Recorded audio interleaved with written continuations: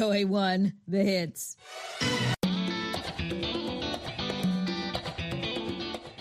Welcome to Learning English, a daily 30-minute program from the Voice of America. I'm Ashley Thompson. And I'm Dan Novak. This program is designed for English learners, so we speak a little slower, and we use words and phrases especially written for people learning English. Coming up on the program, Gregory Stachel reports on Taiwan's participation in this week's APEC meeting. Gina Bennett has a story on the future of a two-state solution in Israel-Palestine. John Russell reports on new research into the hunting habits of cheetahs. I have a story on the increase of migrants to Spain's Canary Islands, and John returns for this week's Everyday Grammar lesson. But first, Taiwan is taking part in the Asia-Pacific Economic Cooperation, or APEC, meeting in San Francisco, California this week. Because it is an economic gathering, the self-governing island democracy of 23 million people does not face diplomatic restrictions from mainland China.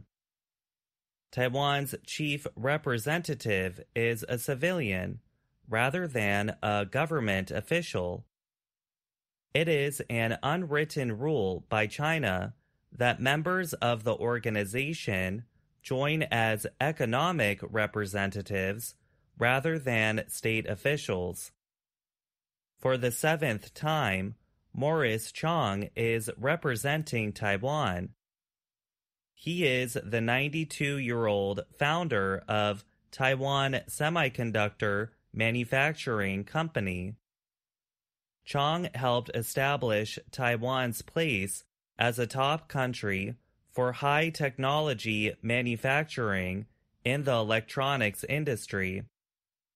Taiwan has participated in APEC since 1991 under the name Chinese Taipei.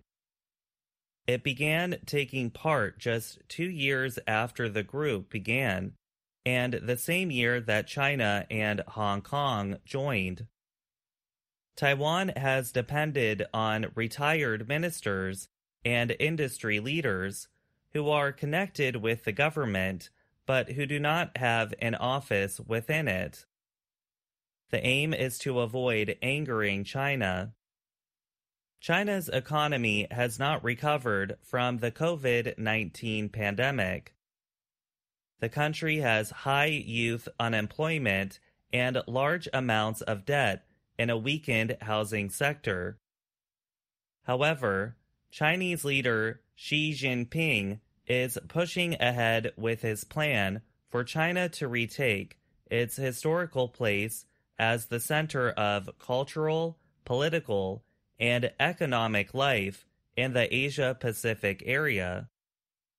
Taiwan has a multi-party political system that centers around local issues. There is wide agreement on political separation from China. That presents a special challenge to the communist leaders of mainland China in Beijing. China wants to end U.S. arms sales to Taiwan, including military planes like the F-16 fighter jet. China also wants the U.S. to confirm it will not help the ruling pro-independence Democratic Progressive Party to keep power in Taiwan. John Kirby is a U.S. National Security Council spokesperson. He said Wednesday that President Joe Biden will make clear to President Xi that the U.S., while following the law, will continue to provide self-defense capabilities for Taiwan. China has sought to influence Taiwanese politics through military threats. It also seeks influence through economic opportunities on the mainland and local politicians. January's elections for the presidency and legislature will help decide whether the people want to continue independence or seek closer relations with mainland China. I'm Gregory Stockel.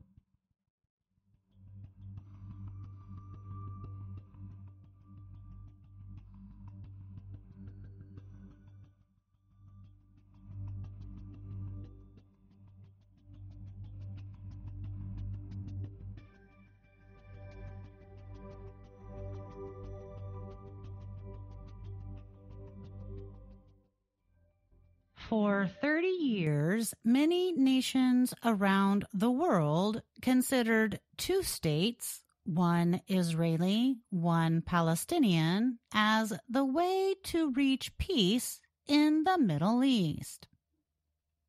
VOA recently spoke to several experts about ideas for peace. Many people believe two states remain the only path forward even after Hamas's October 7th deadly attack and Israel's strong counteroffensive. Israel says Gaza's Hamas rulers killed about 1,200 people and kidnapped more than 240 in their attack. Gaza's health ministry, which is led by Hamas, says more than 10,000 people have died in Israel's counteroffensive. However, political expert Uriel Abulov of Tel Aviv University believes the loss of life on both sides has not made peace possible. Abulov said the war has created a chance for people to understand that this is not a conflict between the majority of Israelis and Palestinians, both of whom want to live in coexistence without radical leaders, he said. On one side, you have Hamas, which you have to deal with militarily.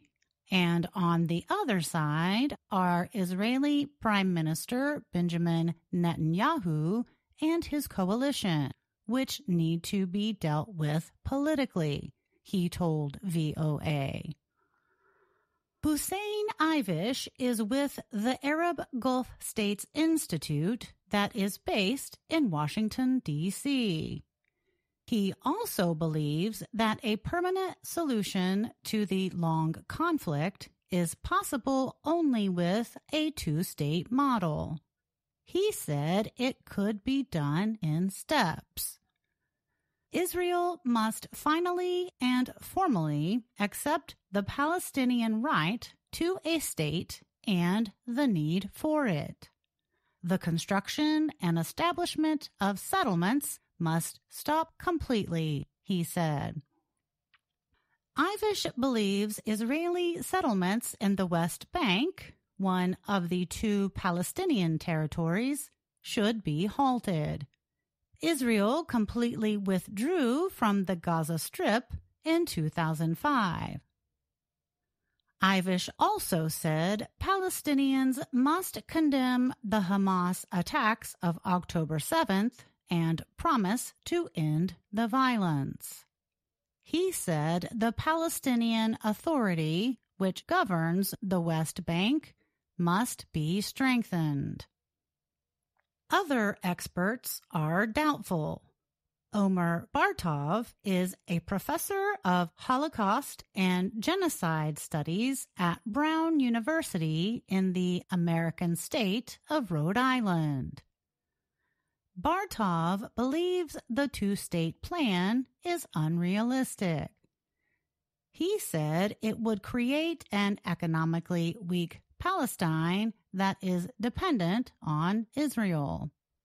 He added that because there are between 500,000 and 750,000 Jewish settlers in the West Bank, their removal from the territory would mean civil war. He also notes there are 2 million Palestinians who live in Israel. Israel captured the West Bank, along with East Jerusalem, from Jordan in the Six-Day War of 1967. It took Gaza from Egypt in the same war, but withdrew from the territory.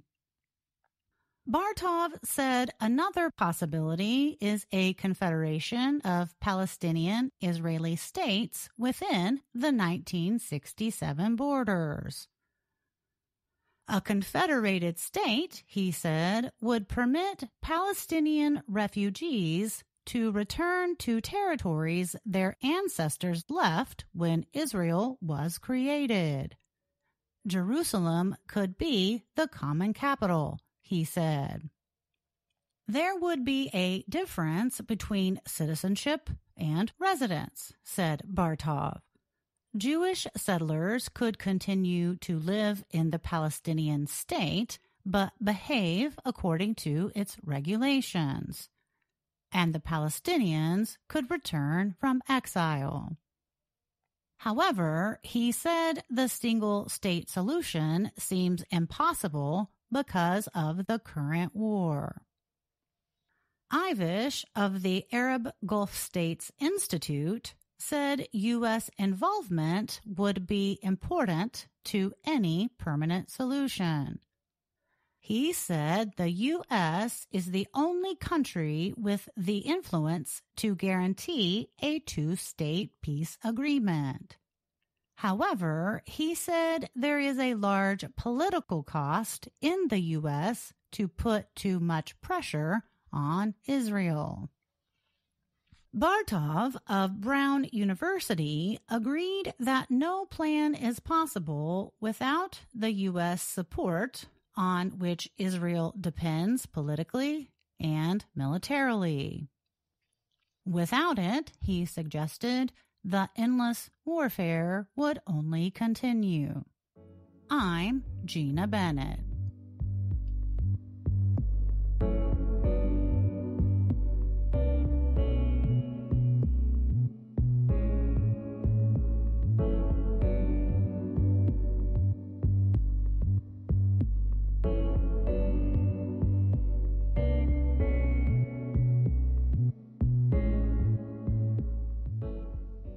Cheetahs usually hunt during the day, but the fast cats change their activity to early morning and early evening hours during warmer weather, a recent study says. The time change sets the creatures up for more possible conflicts with competing predators, such as lions and leopards, that often hunt at night, say the study writers. Their research was published recently in Proceedings of the Royal Society B. Brianna Abrams of the University of Washington was a study co-writer. Abrams said that changing temperatures can have an effect on the behavior of large carnivore species and also the dynamics among species. While cheetahs only eat fresh meat, lions and leopards will sometimes take food from smaller predators. Lions and leopards normally kill prey themselves, but if they come across a cheetah's kill, they will try to take it, said Bettina Wachter of the Cheetah Research Project at the Leibniz Institute for Zoo and Wildlife Research. The cheetahs will not fight the larger cats. They will just leave, said Wachter, who was not involved in the study. Hunting at different times of the day is one way to reduce meetings between the different predator species that share northern Botswana's mixed grass and forest lands. But the new study found that on the hottest days, when daily temperatures got to nearly 45 degrees Celsius, cheetahs became more active at night. This means cheetahs spent 16% more time hunting when other big cats hunt. Qasim Rafiq of the University of Washington and the nonprofit Botswana Predator Conservation Trust was another co-writer of the study. Rafiq said about the shared hunting hours, "There's a greater chance for more unfriendly encounters and less food for the cheetahs." For the current study, researchers placed GPS devices on 53 large carnivores, including cheetahs, lions, leopards, and African wild dogs. Researchers then recorded their positions and hours of activity over 8 years. They compared this data with the highest daily temperature records. While seasonal differences explain most temperature changes in the time between 2011 to 2018, the scientists say the observed behavior changes offer information about the future of a warming world. In future research, the scientists plan to use audio recording devices and accelerometers, like a Fitbit for big cats, said Rafiq. The goal is to document the number of meetings between large meat-eating animals.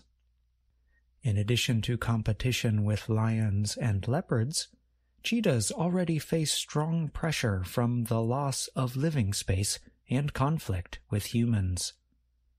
The fastest land animal, cheetahs are the rarest big cat in Africa, with fewer than 7,000 left in the wild. These climate changes could become really critical if we look into the future. It's predicted to become much warmer in this part of Africa where cheetahs live, in Botswana, Namibia, and Zambia, said Wachter of the Cheetah Research Project.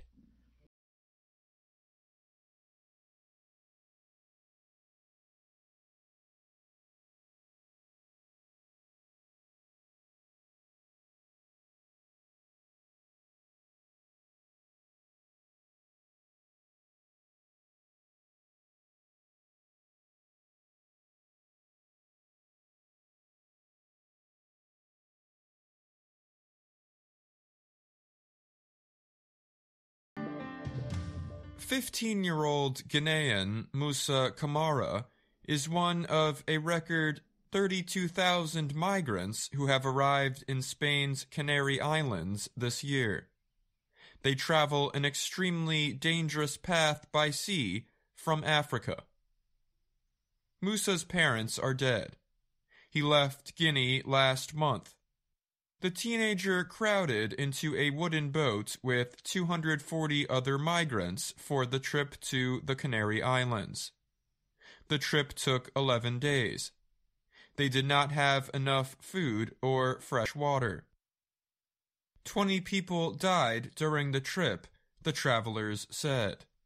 The path they took is considered one of the most dangerous for migrants. Kamara arrived October 27th, tired and hungry. He soon faced another problem. Police registered him as an adult. That meant he was not permitted into a center for minors with better opportunities available. Kamara was with a friend also registered as an adult at an old military base in Tenerife's mountains. There, about 2,000 migrants await transfers to mainland Spain or permission to go elsewhere in Europe.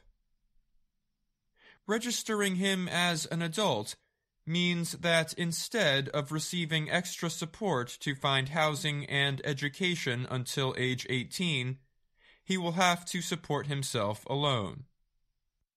A bone test would be required to prove his age.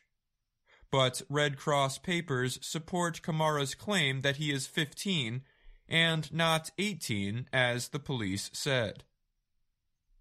Canary Islands President Fernando Clavijo told Reuters that the registration issues show that the government is overwhelmed by the numbers of arrivals. We have neither the resources nor the calm to deal with the avalanche coming in, he added. He blamed police for processing errors, as about 100 children a day came into the Canaries. He said Spain's national government was not dealing with the issue. He said it has only offered to move 347 migrant children to other areas until December. Additionally, human rights organization Amnesty International said in a recent report that 12 out of 29 migrants it interviewed at adult centers in the Canaries were actually minors. For children wrongly identified as adults, it is their responsibility to find an aid group to help them.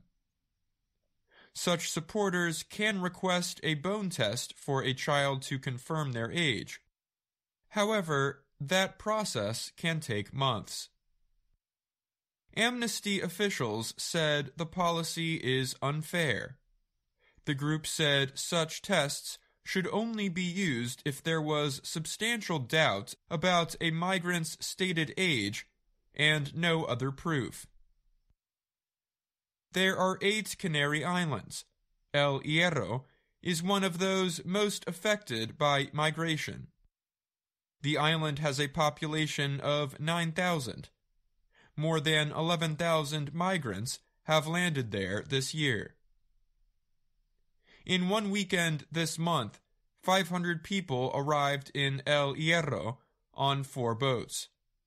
Out of those 500, 4 people died and about 15 others were admitted to the island's 31-bed hospital. Clavijo said the European Union should do more to fix the causes of migration from Africa. Current policy was to mistreat them at borders, out of sight of most Europeans, he said. Do you know what a mother or father has to go through to put their 6-year-old or 7-year-old son in a small wooden boat with 200 or more people they don't know and throw them into the open sea at night? He asked. These people don't do it for fun.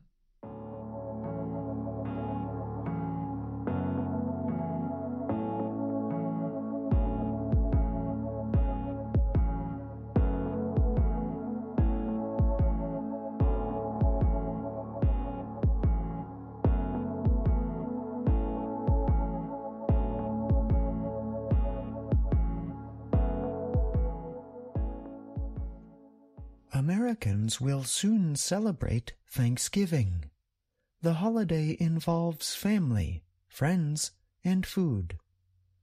A common expression Americans say to each other at this time of year is Happy Thanksgiving. In the spirit of Thanksgiving, we will pay careful attention to the first word in the expression, happy. You will learn about the history and usage of this common 5-letter adjective and its related noun form. Let's start. We can bring words to life by learning about their histories. In this way, words become like close friends. We know their backgrounds, their beginnings, and how they have changed over time. Happy is, and always has been, a positive word. The online etymology dictionary says the word dates to the 1300s. At the time, it meant lucky, favored by fortune, prosperous, as well as very glad. Soon after, it came to mean greatly pleased and content. The dictionary also tells us that the majority of the words for happy in European languages first meant lucky. From the word happy, we also have a noun form, happiness. When we compare the adjective happy with the noun happiness, we find that English speakers use happy much more often. That information comes from Google's Ngram Viewer, an online database that examines thousands of books. We have learned a little about the history of the adjective happy. So, how do English speakers use it in modern times? Perhaps the most common usage is after linking verbs. These are verbs that link their subjects with their predicates. Adjectives are commonly used after linking verbs to describe the subject. Google's Ngram Viewer says some of the most common structures involve the verb be. For example, you are very likely to hear or read, "I am happy," or "he was happy." We also use happy with other kinds of linking verbs, feel, seem, and others. Happy is also used with intensifiers, words that make an adjective stronger. Two of the most common, Google's Ngram Viewer tells us, are so and very. These intensifiers are then used along with linking verbs. Consider these examples. You look so happy. We are very happy. They seem so happy. In all of these examples, the structure is linking verb plus intensifier plus happy. A few final words on the modern usage of happy. You are also likely to hear the adjective happy used to express kind wishes around some holidays, Thanksgiving for one. In America, you will often hear statements such as this: Happy Thanksgiving. These statements are a kind of sentence fragment, or an incomplete sentence. There is no subject. The subject and main verb are understood between the speakers. A complete sentence would be, I wish you a happy Thanksgiving, or I hope you have a happy Thanksgiving. We shorten these sentences because the first part is understood. That is how we arrive at Happy Thanksgiving. In today's report, we explored one word, happy. You learned about its history and common usages with linking verbs and intensifiers, as well as holiday wishes. You may or may not celebrate Thanksgiving where you live, but we can end this lesson by wishing you a very happy day. I'm John Russell.